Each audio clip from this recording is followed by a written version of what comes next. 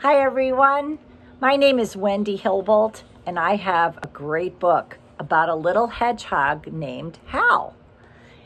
It's called Hal and the Very Long Race, and it is based on Psalm 139 verses 13 and 14.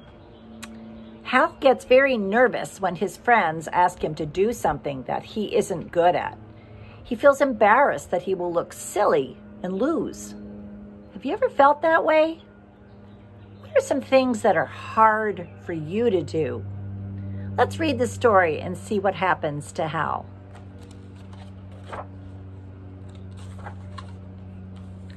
One morning, Hal came out of his hedgehog hole and stretched his arms as far as they could reach into the fresh air. What a beautiful day, he thought. I wonder what my friends are doing. He went to look for them. Hal came to the top of a hill and saw Ava, Rufus, Joe, and Yuri. "Good morning, Hal," Ava called. "I was just telling the others about my idea for something fun to do." "Oh, it's the best, most wonderful idea ever." "What is it, Ava?" Hal asked. "A picnic? Hide and seek? Skipping rocks in the stream?" "Even better," Ava said. "We're going to have a race from here to the tree on the other side of the hill." Hal's stomach felt like it had dropped to its toes. This was not good news. "My legs are so short," Hal thought. "I can't go as fast as the others. I'll lose. Everyone will laugh at me."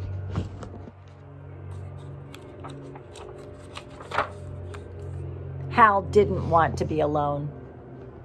He wanted to spend time with his friends, and that meant running in the race.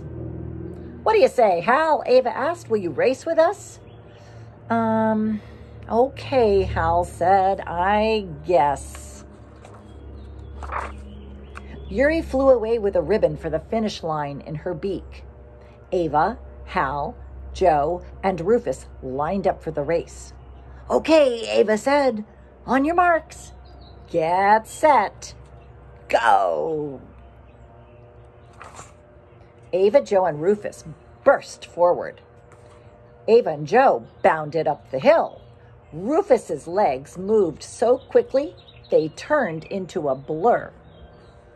Hal ran as quickly as he could, but his legs couldn't carry him far enough. By the time he was halfway up the hill, his friends were already on the other side. "Oh no," Hal thought. "This is exactly what I was afraid would happen." Hal stopped and thought about what to do. "Maybe I can run just a little bit faster. I'll still lose, but maybe if I don't lose so badly, my friends won't laugh at me." Hal pushed himself as fast as his legs would carry him. He ran faster than he had ever run before, faster than he thought he could. Then he ran even a little bit faster than that. And finally he got to the top of the hill, only to find that Ava, Joe, and Rufus were almost at the finish line. Hal wanted to disappear. He wanted to hide. So he did what he always did when he was feeling embarrassed. He curled up into a little ball. As he tucked himself up tight, he said a prayer to help him feel better. "Dear God, I'm not good at doing some things. Please help me be proud of the things I am good at. Amen." While his eyes were still closed, Hal felt himself begin to roll down the hill. He rolled faster and faster. Hal rolled so fast he couldn't see anything, but he heard Yuri's voice clear and loud. "Hal! Hal is fast! Go, Hal, go!" Hal rolled to the bottom of the hill. When he came to a stop, he uncurled and shook his head, feeling dizzy. His friends all ran toward him. Hal, Ava yelled. You were so fast. What happened? Hal asked. You came in second, Ava said. I was first, but Joe and Rufus were slowing down because they were tired and you rolled right past them. Hal could hardly believe it. He didn't embarrass himself. He did his best, and it was enough. I didn't know you could do that, Hal, Ava said. Hal stood up, straight and tall as his little legs could make him. I might not be very good at running, but I'm great at rolling. The end. Wasn't that a great ending?